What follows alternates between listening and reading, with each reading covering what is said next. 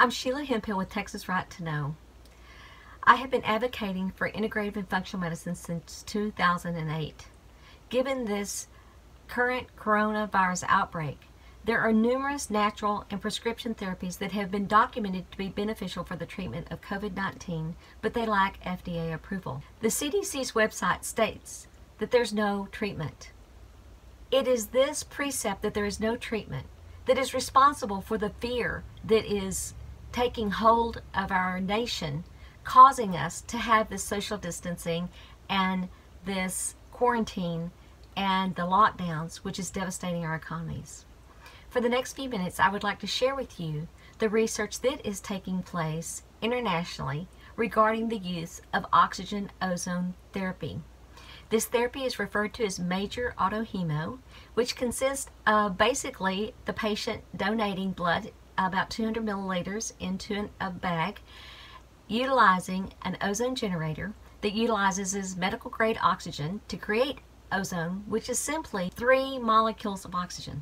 That's what ozone is, a naturally occurring gas. The gas of ozone should not be inhaled because in large quantities it can be toxic. Ozone, when delivered to the blood, helps oxygenate the blood. Reports coming from Italy, Spain, China, and numerous European countries have been utilizing ozone for the treatment of COVID for several months. Their reports are astounding. Oxygen ozone therapy is success for COVID-19 in Italy. Non-intubated patients, 94% of them recover. In intubated patients who are ventilated, 73% of them recover.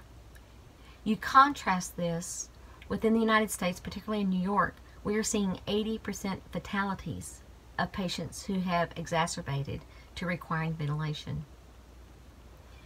The research coming out of Italy is stating that these patients are not dying from a pneumonia symptomology, but rather from a cytokine storm creating coagulation and pulmonary embolisms.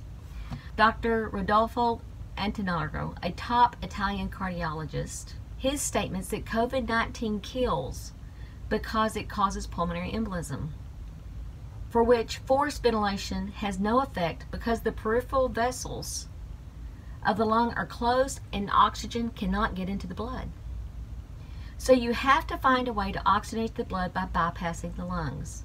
This is why major autohemo infusions with ozone, known as MAH, are made to ensure that the blood is oxygenated efficiently and abundantly.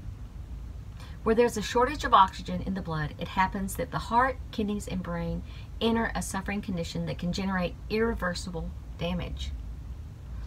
So I would urge those who are listening to this video to engage and find out more about this amazing oxygen ozone therapy.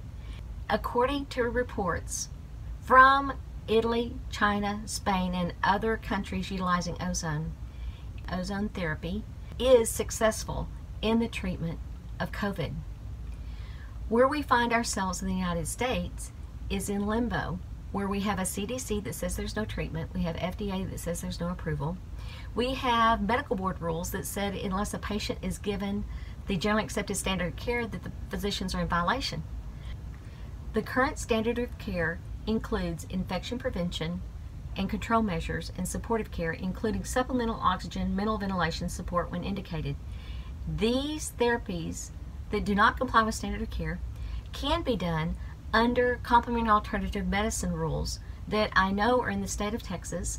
And on June 12, 2020, at the Texas Medical Board meeting, we got great clarity on how that is permissible, that the doctors would simply need to document that they have tried conventional therapies, if any exists, which they don't.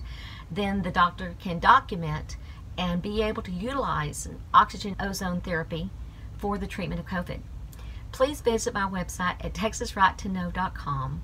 Learn about the over 2,800 different research studies that have been done on ozone over the last 100 years. With all of these treatments taking place, there have not been documented adverse effects from the use of ozone. In several instances, they are citing negative swabs in as few as 5 treatments. So again, this treatment basically consists of a person donating blood, bubbling ozone which is generated from a device utilizing medical oxygen, and taking a syringe with the gas, putting it in the bag of blood, and giving it back to the patient. This is being done either 1 to 2 times a day, depending if different countries utilize different protocols. There are currently 7 different clinical trials taking place in the world, 2 in Italy, 2 in Spain, 3 in China. I urge those listening to this, please contact me at texasrighttoknow.com. What we are needing is participation, particularly from hospitals, because this is where these critical patients reside. We have many physicians who utilize Ozone in their private practices. However, these physicians do not have hospital privileges. So I ask you to please help me get this information to the appropriate party so that we can begin our own U.S. clinical trials utilizing Ozone. We too can start providing treatment for COVID and stop the fear, stop the quarantines, and stop the lockdowns. I invite you to visit Texas Right to Know and learn more. Thank you.